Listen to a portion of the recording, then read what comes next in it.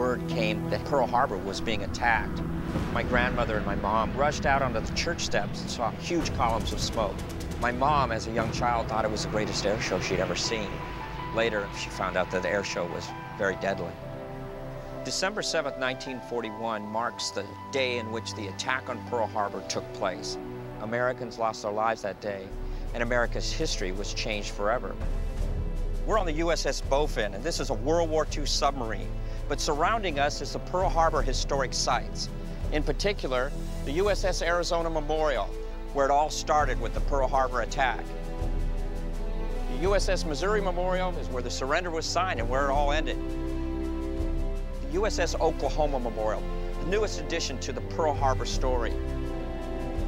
And then just beyond that, the Pacific Aviation Museum, and that's a place where the aviation story is told. People often focus on the Pearl Harbor attack, but actually it was the attack on Oahu. If you look deep enough, you can find traces of World War II all over this island.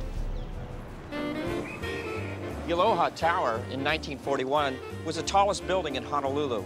And during the war, they actually painted camouflage on it to protect it. The Hawaii Theater. This is where my mother came to watch movies. And during World War II, this is where the servicemen came to get a taste of Hollywood. This is Iolani Palace, the home of the monarchy up until the 1890s. During the war, this was the seat of government for martial law.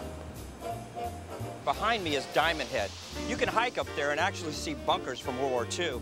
Right behind Diamond Head, my mother and my grandmother looked towards Pearl Harbor, saw hundreds of planes flying over it. They never forgot that image. To be able to come here and see some of the things that they saw and feel perhaps some of the things that they felt, that really does arouse a passion. The legacy that the monuments at Pearl Harbor leave behind is not only the history of what happened, but it's what happened to those people and the stories that we take from there. And in doing so, those memorials are alive.